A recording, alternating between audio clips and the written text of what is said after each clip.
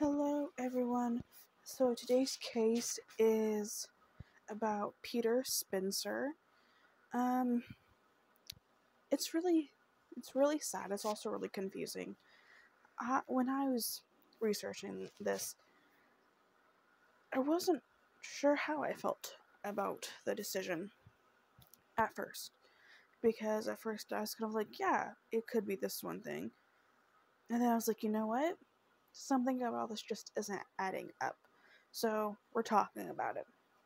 Also, his family is also extremely sad about the outcome, and they called this a modern day lynching in an article that I was reading, so I think we should talk about it.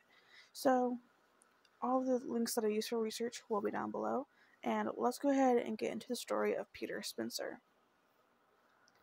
So, Peter, 29, was born in Kingston, Jamaica, and immigrated to the United States in 2013 to live with family in Pennsylvania.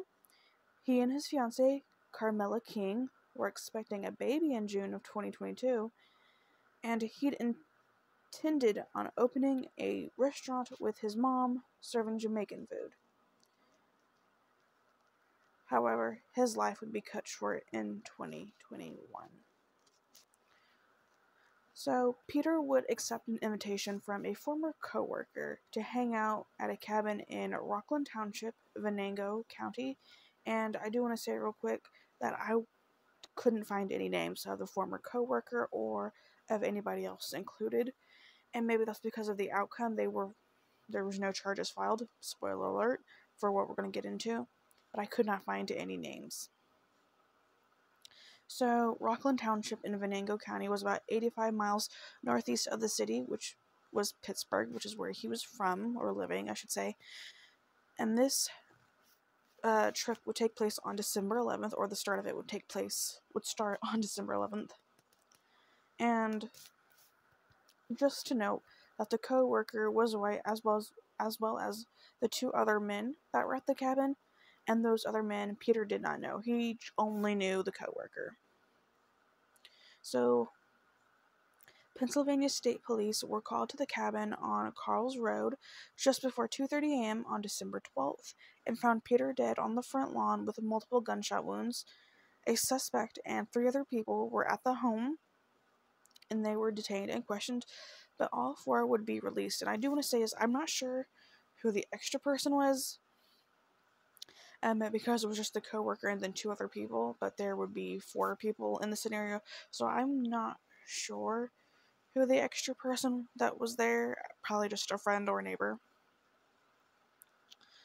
But they would all be released, and police said that they found multiple firearms, quote, ballistic evidence, end quote, and controlled substances at the home, and hallucinogenic mushrooms, and I believe weed were actually named in the article. I know for a fact hallucinogenic mushrooms were.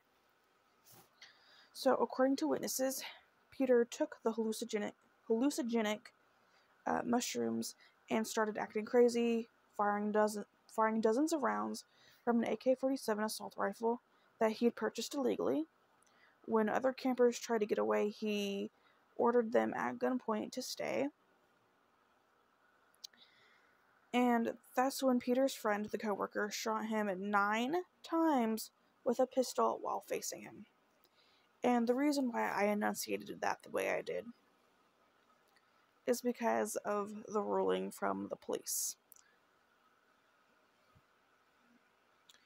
So, I have thoughts about that, so we're gonna get back to that later, but just remember, 9 times with a pistol while facing Peter. And this is just according to the witnesses. This is what they say happened. I am not saying that happened. I don't quite believe that's what happened, but we'll get into my thoughts later. But the family of Peter has called his murder a modern-day lynching, like I said earlier, and they have demanded justice. However, the district attorney, Shaun White, announced that the shooting was determined to be justified in self-defense, and that no charges would be filed. And a quote from this motherfucker, he says, "We believe, in this case, that there is enough evidence presented for self-defense that we are not going to be able to overcome our burden and show this was not self-defense beyond a reasonable doubt, and for that reason there will be no charges filed against the suspect in this case, end quote. Now, I will say that the story that the people are presenting and the presence of drugs and guns at the house, I can kind of understand why he would say that there probably would be no conviction, basically. I can understand that because they have to be able to prove beyond reasonable doubt that this was an intended murder, and this is what I was saying when I was like, okay, I could understand that. You can't prove it. There's just something in there that makes you go, maybe not. Maybe not. Maybe he did take these drugs and it did mess with him. Maybe. And that's why I was saying I was a little bit confused. And continuing on with a quote from Shaun White, he says, "He was not ambushed. There were not multiple shooters. There was one, and thus far, ballistics and the autopsy have confirmed the witness statements from that night," end quote. So, state police previously said they had brought in Heritage Affairs team that investigates hate crimes, and members of that unit said at a news conference that no hate or bias was found during the investigation, and a quote from that team is, "These individuals were solely friends. They were here for a camping trip, and that's why we have indicated that there was no hate and or bias attached to this," end quote. And now, before we get into my last bit it's a quote from a family member, here are my thoughts. One, and I'm doing this now because when I was writing down my notes for this, I immediately had thoughts and I just had to write them down before I forgot them. So one, he had to the unnamed friend, the coworker, he had to shoot Peter 9 times for self-defense. 9 times. And the thing is, we don't know if he was hit all 9 times, but we do know that he had multiple gunshot wounds. So it was at least 2, probably more. 9 times for self-defense. I'm really confused. Secondly, how do we know that Peter is the one that purchased these guns illegally? And he just brought all of them to the cabin. How do we know it wasn't the friends? That's a little weird. And then Peter only knew one person out of all of them, that coworker. So the Heritage Affairs team, their comment about them, they were all just solely friends. No, they weren't. He was only friends with one of them. And he wasn't even described as a friend. He was described as a former coworker that he was an acquaintance with. So technically, he was not even described as a friend. So your comment is actually invalid. As far as I'm concerned, you have absolutely no reason to say this wasn't a hate crime because they weren't actually friends. I didn't see in any article that these people were described as his friends. He only knew one person, and that person was not described as a friend. It was either acquaintance or coworker. I never saw friend. And you might say, well, why would he go to the cabin if they weren't friends? When I was working at my retail jobs, I had coworkers that I was acquaintances with that I would hang out with, but I wouldn't say that we were friends. I would hang out with them outside of work, doing stuff that friends would do, but I wouldn't call them like my close friends. You know what I'm saying? It was just to have fun with.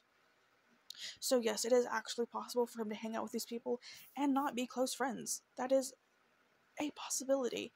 And going back to Shaun White saying that there was not multiple shooters, there was one. He is absolutely right. There was one, and I believe that one shooter was the former coworker / friend. He was the shooter. He's the one that did the shooting.